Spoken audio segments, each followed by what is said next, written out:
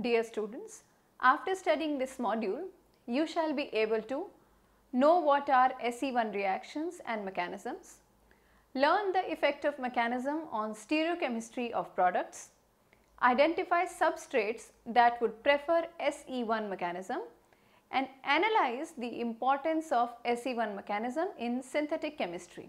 Now let us begin with the introduction of this topic.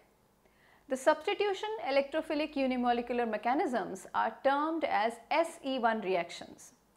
These mechanisms follow first order reaction kinetics with respect to the substrate. The SE1 mechanism is analogous to the unimolecular mechanisms for nucleophilic substitution, that is SN1 reactions. Now let us get into details of SE1 reaction. The SE1 mechanism first of all in this section. The SE1 mechanism involves two steps. The first step is a slow rate determining step, the ionization step leading to formation of the carb anion. The second step involves fast combination of electrophile resulting into the products which are desired. You can see the first step here is the slow step which generates the carb anion.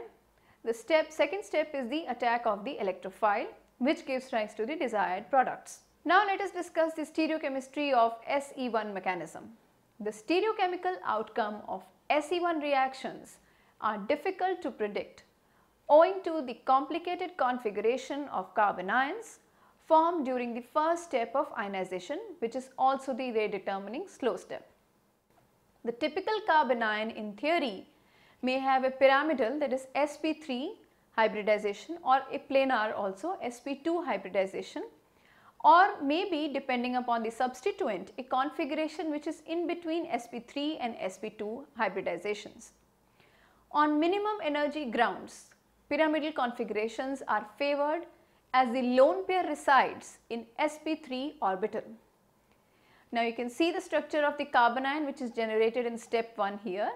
If the carbon ion is pyramidal and it can hold its structure, then the product would be with retention of configuration.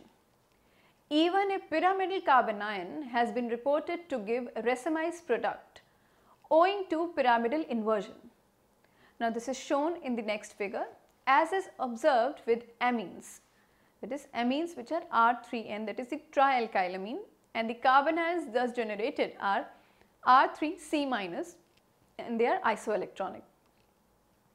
If the carbon ion on the other hand has a planar structure, then also the attack of electrophile might lead to racemization of products. Therefore, racemization is almost always observed for the products of SE1 mechanism. This is shown to you in the next figure again, although whether this is caused by planar carbon ions or by oscillating pyramidal carbon ions in equilibrium is not yet settled. Now this figure is showing you here the mechanism of racemization in SE1 reactions. Now let us discuss common reactions involving SE1 mechanisms. First will be the decarboxylation of aliphatic acids. Aliphatic acids with certain functional groups such as double or triple bonds at alpha or beta positions undergo facile decarboxylation. The reaction proceeds via involvement of a carbon ion intermediate that subsequently acquires a proton from the solvent or any other source. For such reactions, the loss of carbon dioxide is the rate limiting step. Thus, the rate law for the following reaction would be the rate is equal to rate constant and the concentration of the anion generated of the acid involved. Here the Z should be or can be the COH, the carboxylic acid group, the COR, the phenyl, that is the AR, NO2, CN, and the CH3, which is methyl. Loss of carbon dioxide from dicarboxylic acids such as malonic acid and higher members of the series occurs readily via SE1 mechanism to give monocarboxylic acids. Cleavage of alkoxides is the next form of example or the next series of example. Alkoxides of tertiary alcohols with electron withdrawing substituents may undergo anionic fragmentation. The reaction proceeds nicely with electron withdrawing aryl, allylic and benzylic substituents. However, the reaction is unsuccessful when the Z groups are simple unbranched alkyl groups. Now you can see this in the reaction, we have shown the same. There are reports that the reaction is a simple one-step mechanism under gas phase, giving the carbanion and ketone directly. However, with some substrates in solution, the formation of RR dimers have been observed that might point towards a radical mediated mechanism based on attached substituents. Third example is the halogenation of ketones. The acid-base catalyzed halogenations of aldehydes or ketones is a classical example of SE1 mechanism. Now considering this reaction, in unsymmetrical ketones, the preferred site proton abstraction and halogenation is usually the more substituted carbon atom. The preferred order for halogenations being CHR2, that is the dialkyl, then the monoalkyl, then the methyl. Under alkaline conditions, one position of a ketone is completely halogenated before the other position is attacked, and generally the reaction cannot be stopped until all the hydrogens of the first carbon have been replaced with the halogen atom.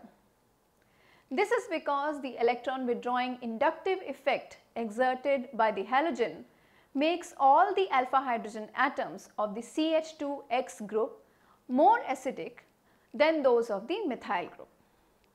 Therefore, the second halogenation is faster than the first halogenation, and the third halogenations are faster still. Next is the haloform reaction, which is a special case of halogenations of ketones, where one of the substituent on ketone or secondary alcohol is a methyl group. In haloform reaction, in the presence of excess base and excess of halogens, a methyl ketone is first converted into a trihalo substituted ketone, and this is clearly shown in the reaction as you can see here. Then hydroxide ion attacks the carbonyl carbon of the trihalo substituted ketone, leading to easy expulsion of the tetrahedral intermediate, resulting into the final product, which is a carboxylic acid.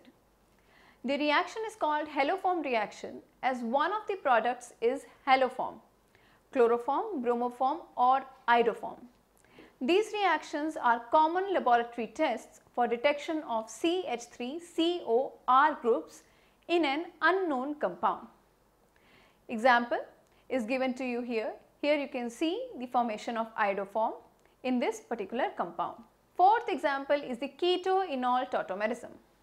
Keto-enol tautomerism is an acid-base catalyzed reversible reaction that occurs in substrates containing a carbonyl group attached to sp3 hybridized carbon bearing one or more hydrogen atoms.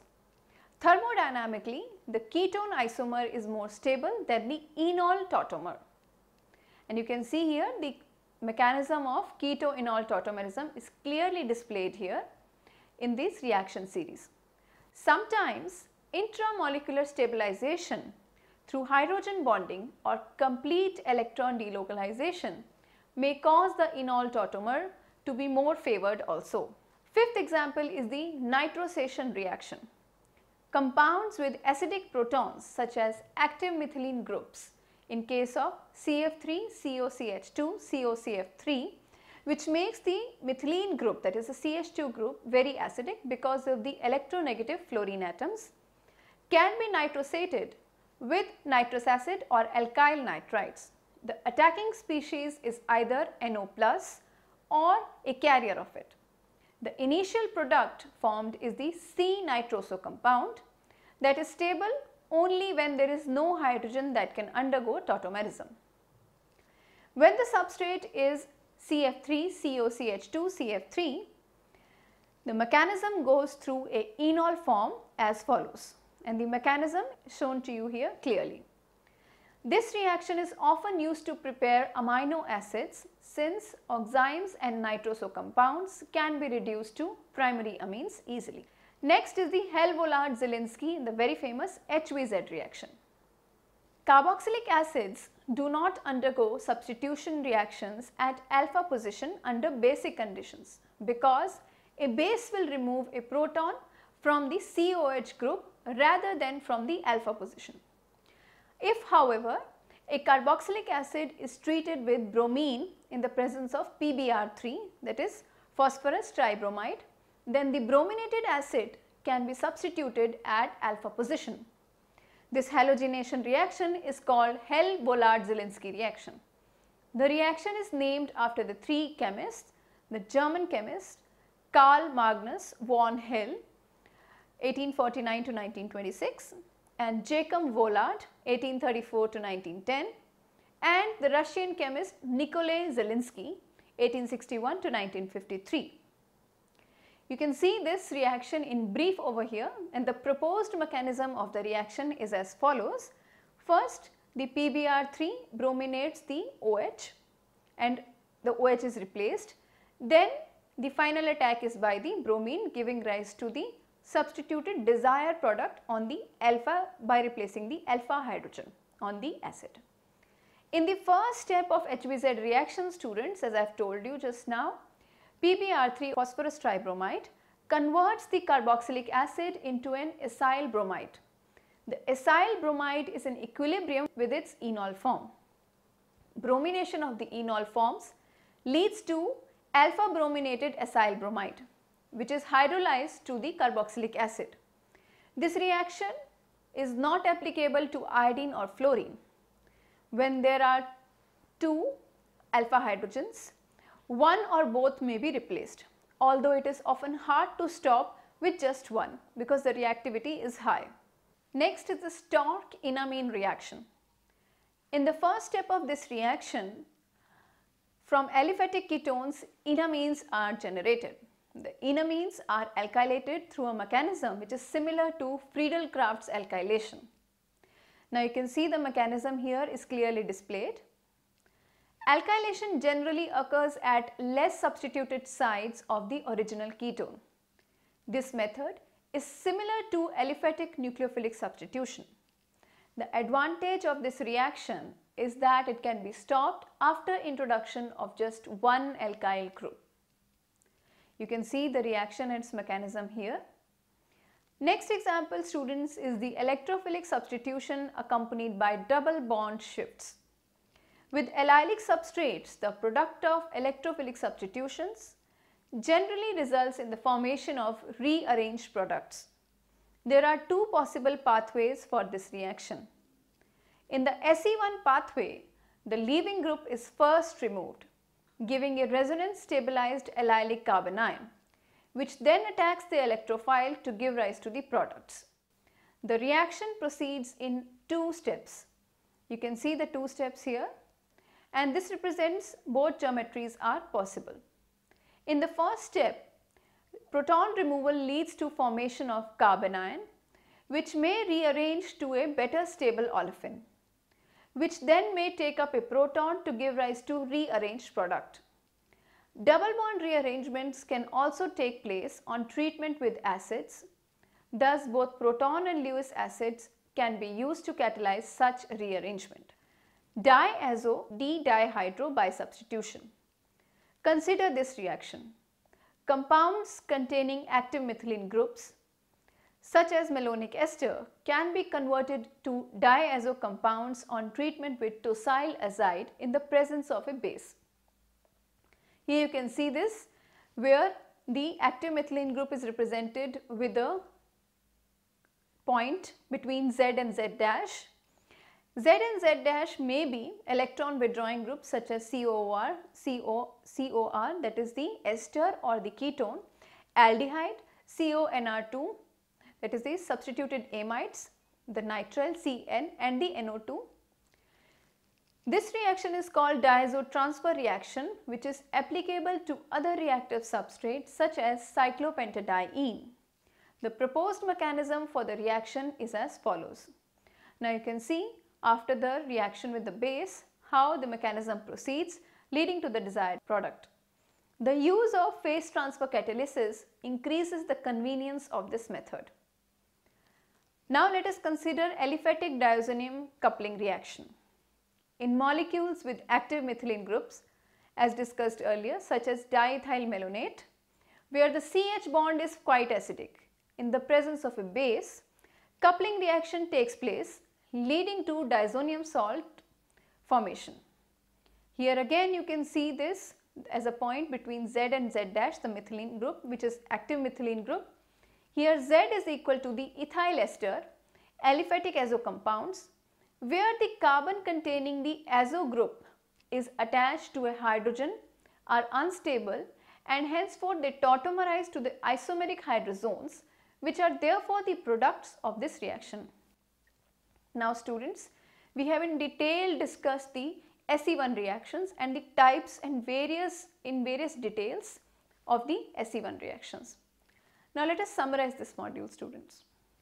In this module, students, we have taught you that electrophilic substitution reactions are reactions where an electrophile replaces another group on the substrate.